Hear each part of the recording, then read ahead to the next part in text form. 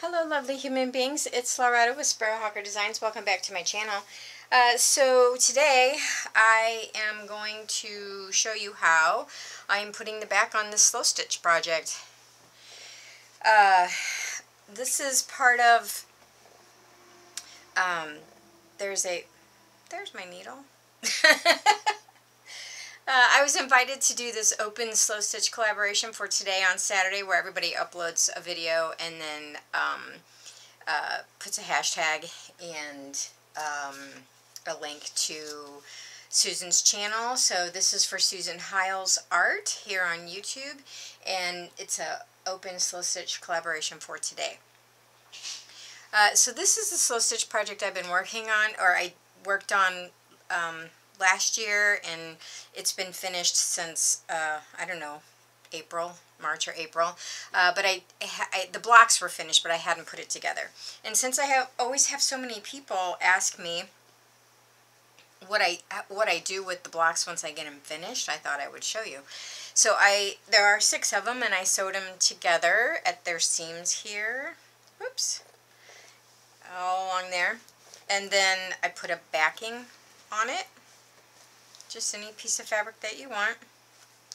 And then you can see I have quilted in the ditch for these blocks, and this one I also did some quilting around the heart and that kind of thing, and it's very loose open quilting. This is not 13 stitches to the inch and all that kind of stuff, because I'm not entering this in a contest. I just wanted to hang on my wall.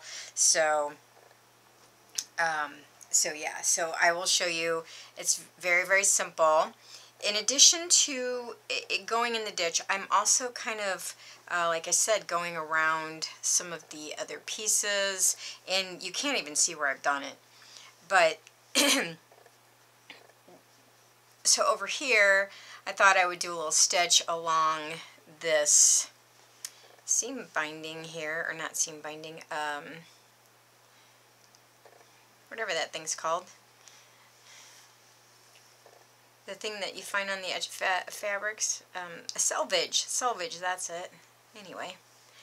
So yeah, so you just stitch like that. You can see I put it in. I just take a little bite of fabric and then just come right back out. I just use my nails to push everything. You can use a thimble if you want. So this is, I'm using a size 10 John James quilting needle with just regular, and you do have to be careful because you're going to get your thread hooked on everything you've got on your quilt or on your piece. So I'm just going to rest that there because I'm going to go back and do more stitching.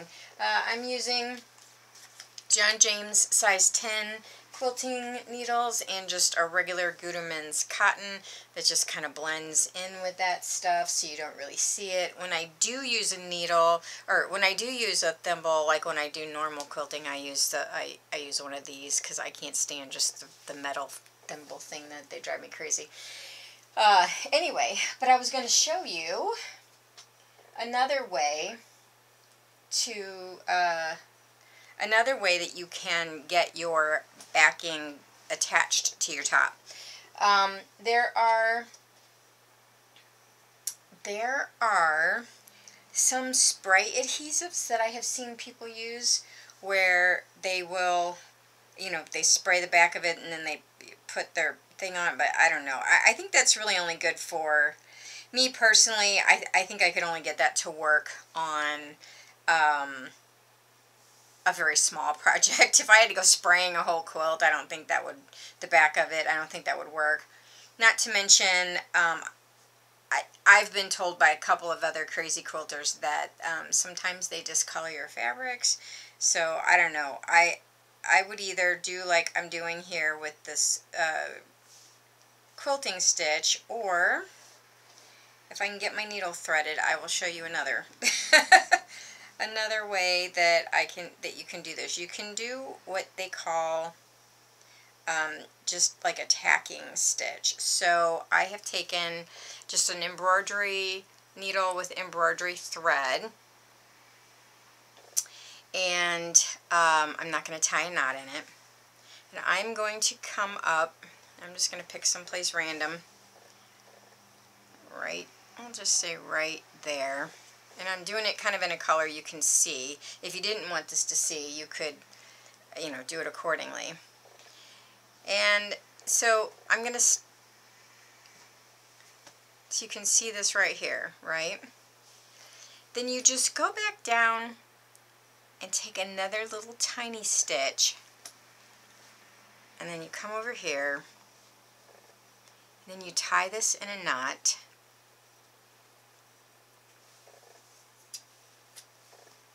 And then you move on and do it again. And you can do it every inch or so. And then, so you'll have all these little ties and tags on the back of your quilt, but you can, all you're going to have is this little bitty stitch right there. And if, as long as you're doing it in coordinating colors and stuff, it's going to look like part of your stitching. It's not even going to look like it's there to keep your quilt together, you know, and you could even do a combination of both. So I'm going to cut this off because this is not what I'm doing, but I just wanted to show you, I don't know where my good little scissors are. These are my big old paper scissors. But I just wanted to show you like how the two ways that I was using to get the backing onto the fabric, or onto the top. So when I did these blocks, I did them on a batting. You can also use felt. And then, so then when you do go to either quilt it or tack it to the back, you've already got your batting and everything. You don't need to do anything else. It's that simple. Now probably what I will do with this, whenever I get done with the quilting part, or if I do decide to go in and tack it as well, I'm going to put a binding around the edge because you want to finish your edges. Unless you don't, I mean, you might do something really rustic and raw where you don't want the edges finished.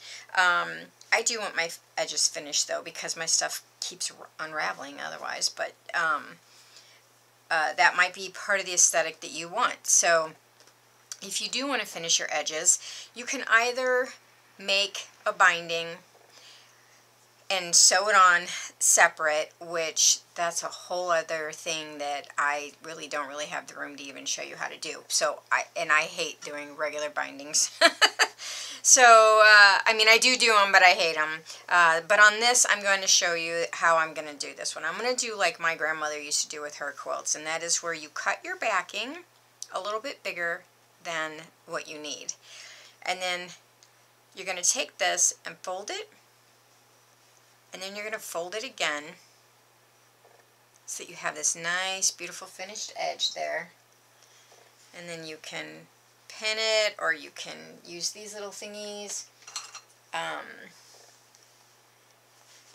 Do one side at a time, and then I will whip stitch this down across the edge there. Now, since I have buttons that come up pretty close here, I will have to make sure when I do this that I get this tucked under my buttons. And yes, I will be losing some of my stitches. This is why it's kind of important whenever, I think I've mentioned in some of my other videos, to make sure you give yourself enough room around the edge of your blocks so that when you sew them together, you don't have buttons or beads or sequins in the way. And also so that you don't lose something really important. Like if you know, you would it would be awful if this was all the way to the edge, and then when you sewed them together, you'd lose half of your yo-yos, which is actually the problem I ran into on the slow stitch piece that for my collaboration with the other slow stitch ladies that I did last year, was there were at least 2 of the blocks where they really did have stuff all the way to the edge, and so there was no way to sew the blocks together. So I used Velcro and just hung them on a piece of quilted material so that I wouldn't lose any of their work to a seam allowance, you know, to a bind, you know, to the stitching So anyway, so this is the 6 blocks put together, and I can't wait to get this one finished. This one's going in my living room, I think. I don't know, I might put it in my sewing room. I'm kind of running out of wall space, actually, in my sewing room. So I hope you can see all that. Anyway, yep, that's them all sewed together. I have to tell you, this is one of my most favorite things I've ever made. I just love the whole aesthetic of it. And it's also sentimental because there are items in here that came from my grandmother and from another stitcher that I know who passed away. And yeah, so anyway. Alright, so that's how I get my slow stitch top to my slow stitch back. And I will show you this once the binding is all done and everything's done. I'll show you, but I just wanted to come on and show you how I'm doing this for the open slow stitch collaboration. So there you go, guys. Alright, thanks for stopping by. Bye-bye.